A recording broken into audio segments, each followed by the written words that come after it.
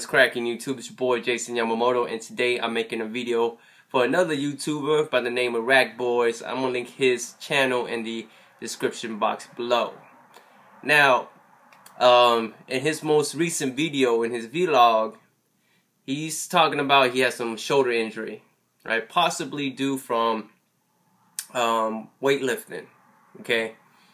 Now, because shoulder injuries are the most common injury in either weightlifting or athletic training, it's probably the most awkward injury, okay, because it's even hard for physicians at times to even pinpoint the exact injured area within the shoulder, because the shoulder is a very complex area, especially the joint and how everything and all the muscles are connected around the joint. You know, you got the front part of the shoulder, the side and the back, and the muscle that actually connects into the muscle. I'm talking, man, it is a lot to go on about this shoulder itself. I mean, the shoulder itself would take literally about 1 hour of classroom time just to even talk about the muscles surrounding the joint.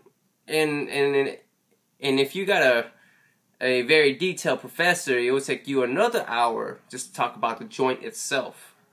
So with that being said, now, you know, because it is the most reoccurring and the most common injury, right?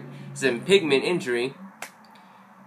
The only thing you can do when it comes to helping relieve the pain from the shoulder, it's mostly rest. It's mostly rest, because if you don't let your shoulder rest, it's you can be permanently damaged. You gotta remember, the shoulder is the workhorse to the entire body, upper body. This is what makes your arms go. This is what makes you pull and push, lift things over your head. You think it's your tricep, you think it's your bicep, you think it's your forearms, you think it's your chest, you think, no, it's really your shoulders, man. Your shoulders are doing all the work, believe it or not. So, if you want to help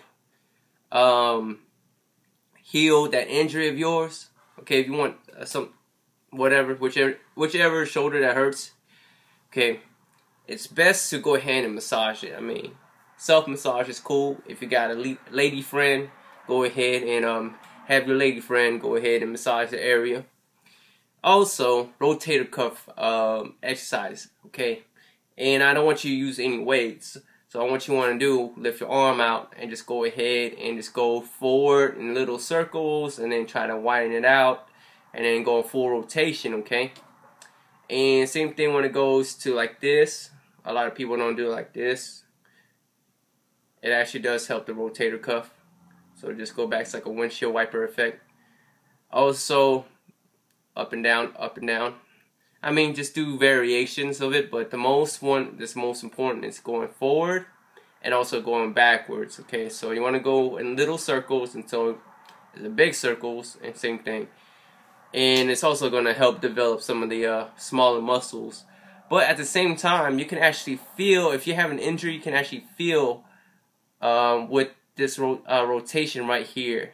Yeah, you can feel the rotation. When you're doing it, you should be able to feel the pain. And when it does, and I will promise you, if you go to the physician or to a doctor or something, they're going to make you do this exercise. I need you to go in a forward motion like this, and they're going to tell you where does it hurt. Stop when it hurts. When it goes like back here, oh, that's where it hurts. Then he can already tell which muscle it's damaged. If it's not the muscle, it's probably the joint itself. I mean, there's a lot of variables in a shoulder injury, okay? Like I said, go ahead and take yourself some ibuprofen. You know, I wouldn't recommend you any like outrageous numbers, so just go ahead and just take your 250 milligrams of ibuprofen. And if your doctor tells you to take more, I guess you got to follow the doctor's recommendation. But that's all I can tell you. That's all I can tell you that to help you heal your shoulder injury. If not, just get like a shoulder rest, you know, hanging over your neck. You know, you can use a towel, t-shirt, whatever, you know, just wrap it around, you know, your freaking such and such, and then just have your arm just pretty much, you know, resting, man, so that way your shoulder gets time to heal, because like I said, the shoulder is the workhorse to your entire upper body. So you continue making it work, it's going to continue getting damaged. That's all I can say, though, for reals.